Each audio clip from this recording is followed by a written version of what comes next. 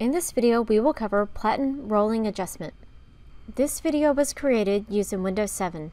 You'll need to perform the platen rolling adjustment with the printer during the setup process or when replacing a printhead. This adjustment should also be executed when you see issues with banding in your prints. You'll need several sheets of blank letter-size copy paper to perform this adjustment. To begin the process, ensure the printer is first connected to a PC via LAN or USB connection. First, go to the Windows Start button, then go to All Programs. From there, go to the folder named Brother GTX 4 Tools and open it. Next, click on GTX 4 Maintenance. This will launch the Maintenance Tool program. From here, first ensure your printer is connected and you have it selected at the top drop-down, specifically in the case of if you have multiple printers. Next, ensure the radio button for platen rolling adjustment is checked. Then click Next. It is important that you have already performed both the V rating adjustments, fine adjustments, before proceeding with the platen rolling adjustment. If you have not done so, go back to the main menu and perform those steps. If we have completed those steps already, we can proceed by checking the checkbox and clicking Next. You'll be asked to have the blank copy paper prepared, along with tape if you have issues with keeping the paper flatly in place during the adjustment. You'll also be asked to check if the platen height is set to level A. Lastly, it is important to note, unlike other adjustments, you set this paper in the middle of the platen. When ready, you may click Next. Doing so will send a file to the printer. Please verify that on the panel displays Feeding Pattern before proceeding. Take the blank copy paper and turn it landscape and position it at the top center of the platen. Fix the paper to the platen using tape as shown.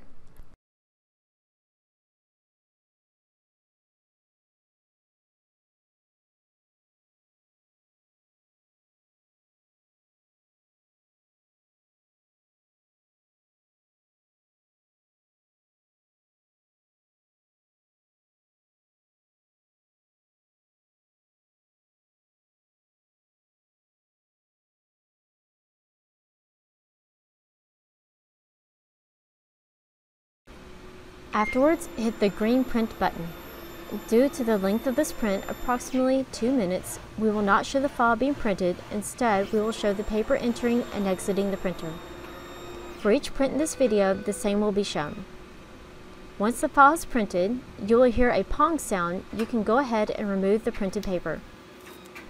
Carefully remove the paper and the tape from the platen so you do not rip the paper. You'll need the printout to make the adjustment. You can move back to the PC and start making the adjustment while the print heads are docking.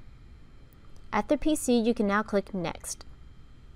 On this next screen, there will be drop-downs that match the FWD and the RVS settings that were printed. Please view the printed sample here within the tool. In the printed sample, you can see that what is being selected is the number above the smoothest printout with the least defects of gaps or overlapping. Start by checking the FWD pattern. Here we can clearly see the smoothest value will be 0 as shown in the printout. Now let's look at the RVS pattern.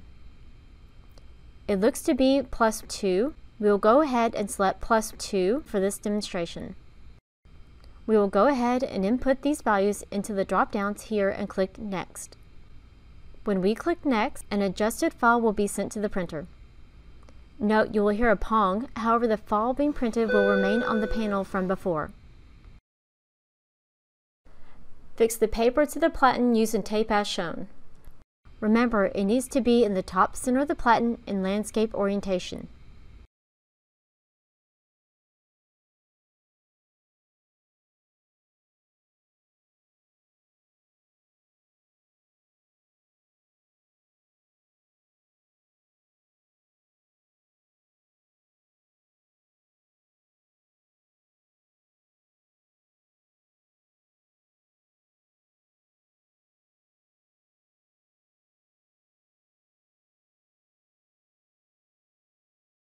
Now press the green print button on the panel.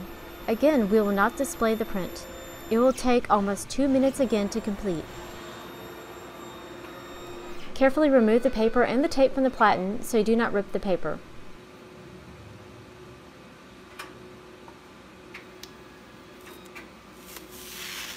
Once completed, take the printout back to the PC while the printer is docking the heads.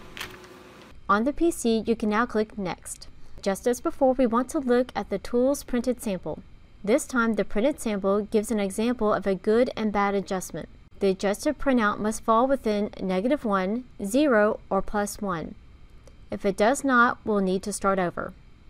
Let's go ahead and view our printout and see if both FWD and RVS fall within the acceptable range of the values. Our FWD pattern meets the criteria of being -1, 0, or +1. Our adjusted RVS pattern also meets the same criteria. Let's go back to the tool now.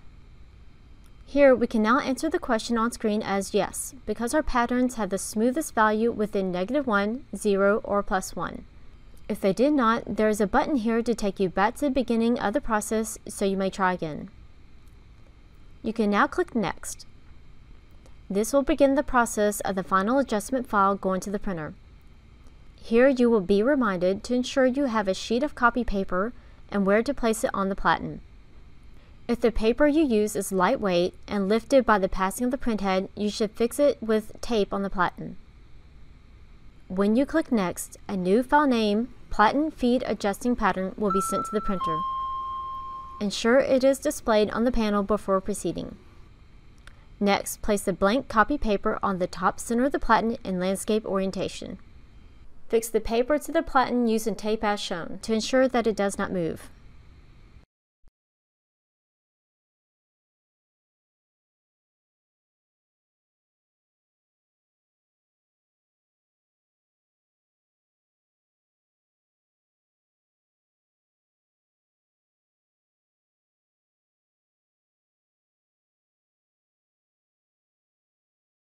Afterwards, you may press the green print button.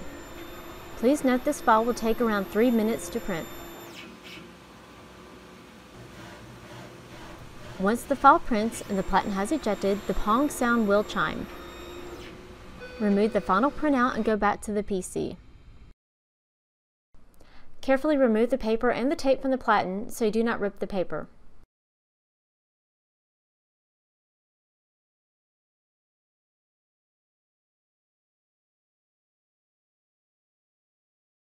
Back at the PC, in the tool window, you can now click Next. The tool will remind you to pick the smoothest sample value for each row. Starting at row 1, we need to pick the smoothest pattern value. For row 1, this is +1. For row 2, this is +1. For row 3, this is 0. For row 4, this is +1. Let's input these values into the tool now. After we're finished, we can click Next. Once we have clicked Next, we have finished the adjustment process, and this will take us back to the main menu where we can proceed to white color alignment if we have replaced a printhead or if we are setting up the printer. If you need additional support, please fill out our web form at brothergtg.com/help for further assistance.